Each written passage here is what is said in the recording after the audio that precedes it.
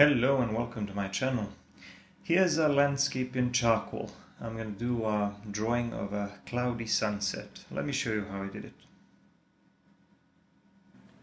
So the first thing I'm going to do is I'm going to sketch out the line of the horizon, and in this case it'll be a little bit lower than usual, about 1/5 of the height of the paper. I also need to decide where the brightest portion of the paper will be, and to give myself an idea where it will be, I sketched out a tree on the horizon. It will be a sort of a landmark for me. After that, I'm going to put down some charcoal powder. I created this charcoal powder by sharpening one of my pencils. Once that is in place, I'm just going to do some blending with a paper towel. I'm gonna blend very gently. I'm not trying to push it in. I'm just trying to distribute it evenly and blend it fairly evenly. I want to avoid texture and I want to avoid great variations in value. So I need to be careful. So I'm going to work slowly and patiently, just blending a little bit at a time.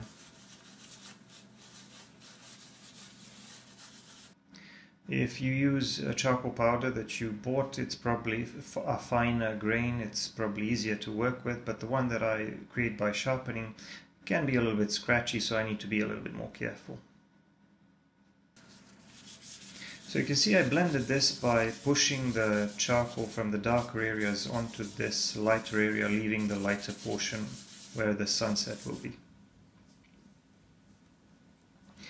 Now once that is done, and once I'm pretty happy with the way it looks, and it looks pretty smooth, it doesn't have to be perfect, I'm going to start working with a piece of willow charcoal. So this tiny stick that I'm holding now, that's a piece of willow charcoal. It's a soft natural charcoal that can be blended and moved around very easily, and I'm just going to draw some clouds with it.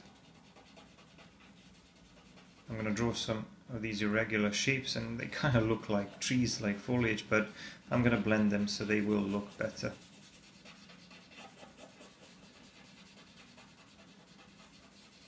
So I'm just going to put down enough of the charcoal to get some interesting shapes, and then I'm going to do some blending.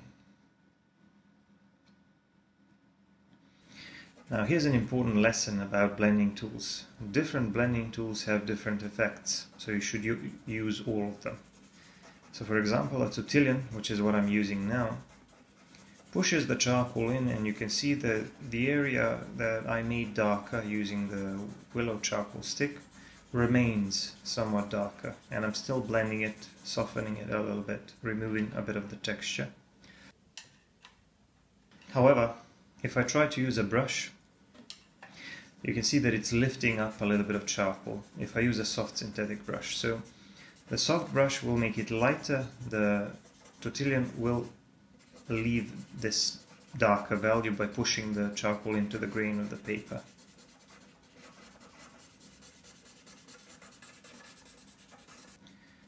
So you can see when I dab with a soft synthetic brush, I can move the material on the surface of the paper more easily, and I can create some almost painterly effects as though I were working with watercolor.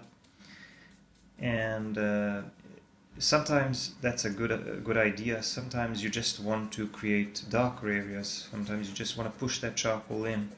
So depending on that, you need to choose the right blending tool.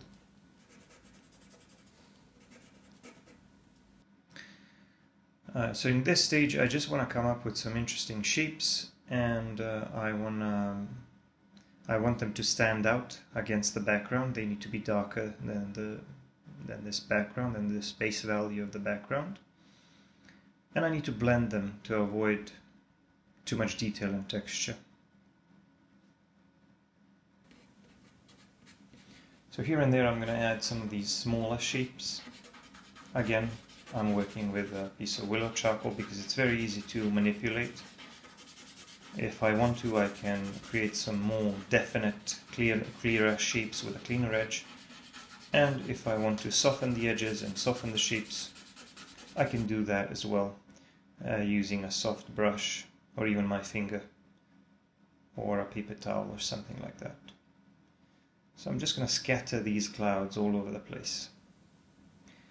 Now here's another important thing. Different brushes also have different effects. So right now I'm using a harder bristle brush, which works quite a bit differently than the soft synthetic brush, because you can see that I can push the charcoal into the paper and create these darker areas, rather than just move the dust, the charcoal dust, over the surface of the paper. So essentially, if I want to make something a little bit darker, I either use a tortillon for smaller areas or a harder, stiffer brush for larger areas, or I use a softer brush for when I want to make something lighter or move the charcoal, blend it more evenly. That I just use a softer brush. So I hope it makes sense, but the main idea, the main point is that different blending tools will have different effects, and you need to be aware of that if you want to make the most out of your blending tools and create a nice looking charcoal drawing. So now I'm starting to work with a Kohinoor pencil eraser, and I'm going to draw some lighter details here. I'm just going to draw some lighter marks here and there to try to describe to the viewer like some parts of those clouds are catching a bit of light from that light source around the edges, catching a little bit of light around the edges of those clouds. And the tool that I'm using for this purpose, like I said, is a Kohinoor pencil eraser. It's just a soft rubber eraser in a pencil, and it works really well for those smaller, finer, lighter areas you need to draw, because it's very convenient. You can use it just like you would a pencil, and it can also be sharpened. So I'm adding some more clouds here in the top right corner. I want to have those clouds all over the place and kind of converging towards the central point of the scene, if that makes sense. I should probably say a few more words about the materials, because I'm just going to add some more clouds here to the right. In addition to willow charcoal, I'm going to use some other stuff. I used charcoal powder, but I'm also going to use the Master Touch medium charcoal pencil. And as for the paper, I'm using a Fabriano drawing paper, about 9 times 12 inches in size. So that's about all you need to know. As for the reference, it will be in the description if you want to check it out. It's a little bit different than the final landscape and the final outcome. But I always like to take a bit more artistic license, a bit more of a loose approach when it comes to landscapes. Again, I'm working with this pencil eraser and adding some more of these lighter areas here and there. So like I said, once again, these are some of the portions of those clouds which are catching a little bit more light from that sun, from that setting sun. And the good thing about this is that you don't really need to commit to exact shapes. I can always soften that and move that around a little bit, make some modifications. Right now I'm just kind of playing around, trying to see if I can come up with some interesting looking clouds, interesting looking shapes. I realized that some of my clouds had a little bit too much texture, so I decided to soften them a little bit. And another thing I did was to use this soft synthetic brush to dab on some portions of those clouds and make them a little bit lighter. You can notice that every now and then I just wipe my brush, and you can wipe it on your hand or a paper towel, or just on your t-shirt if you don't mind. And when you clean it, it can lift up more charcoal. So it's basically like a light eraser of some sort.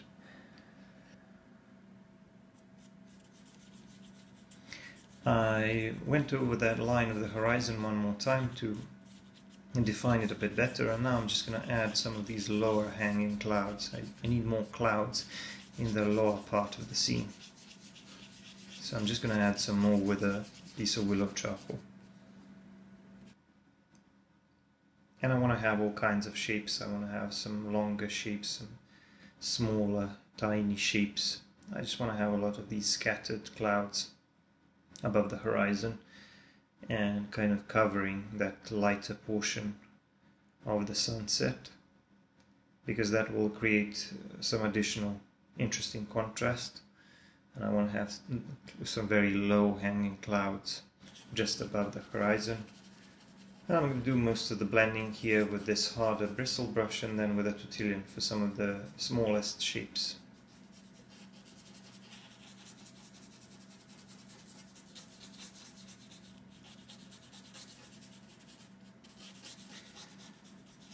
While I'm blending, some of the edges will get a little bit softened and a little bit blurry, but I can always maybe bring them back, clean them up a little bit, redo them using the that willow charcoal or something.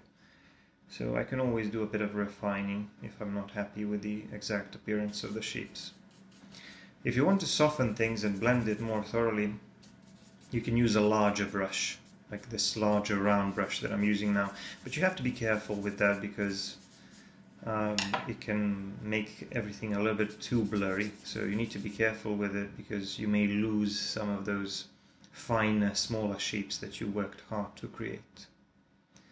I also want to have some I also want to refine the appearance of this sunset area, this brightest area, and I'm going to create a slightly more irregular shape, the way that I sort of see in the reference, because the shape is a little bit distorted by the clouds. And I'm doing a little bit more blending all over the place and adding some more clouds here and there where I felt like some parts of the scene needed to be a little bit darker, just so that maybe it would look a little bit more balanced. I'm again using this pencil eraser to add some lighter details on the bottom portion of these clouds, just to make sure that they are catching a little bit of light here and there from that light source. And I'm using a tortillon also to draw some of these smaller, finer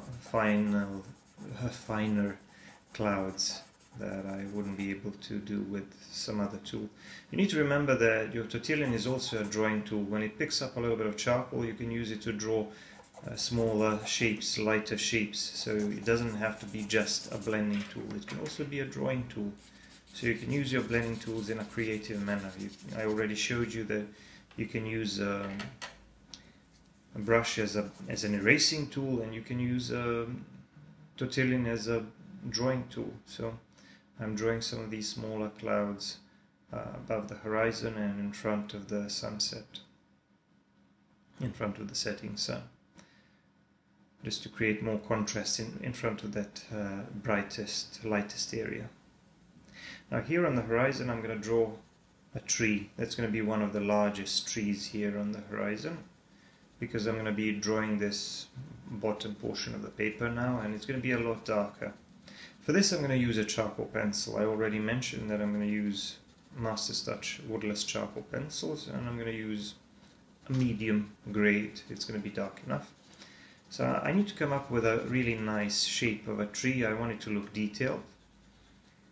I want to have a nice shape and a nice structure. I'm also going to draw some branches and a tree trunk and some suggestions of clusters of leaves and stuff like that. I want it to have a nice looking canopy.